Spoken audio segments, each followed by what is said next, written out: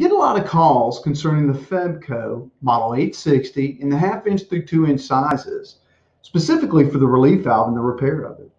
Now, this relief valve a lot of times can seem very difficult, but it's really not. There are a lot of steps, a lot of procedures in how to do it, and you have to do each one of them correctly. So I just want to do a quick overview of those steps with you today and let you see it.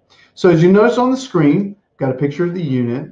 One of the first steps we want to do is loosen the cylinder before we remove the cover from the body.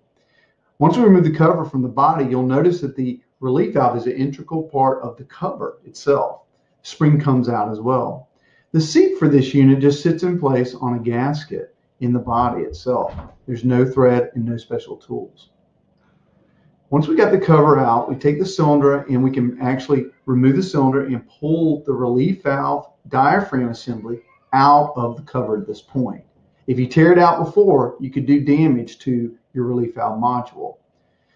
To disassemble the relief valve module, simply unscrew both ends of it. There's one bolt that holds everything together. Now, the key to this unit is putting it all back together, the reassembly of it. And you have to do every step. I won't go over every step here. We have these instructions online for you, but just some quick tips. As far as putting the seat back in, make sure you use O-ring lubricant to hold that seat in place.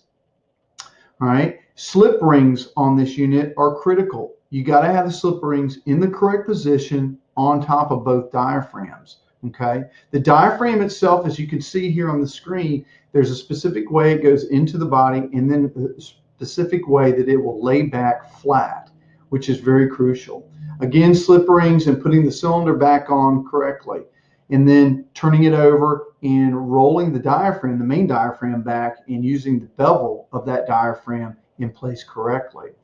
Putting the unit back into the body, and then finally tightening the cylinder up on the relief valve cover. Just remember that there seems to be a lot of moving parts in working on this relief valve, but if you follow the steps, step-by-step procedures, by those procedures, you should have no problem at all. If you like this video and you want to see other videos and other repairs, please visit our website at backflowparts.com.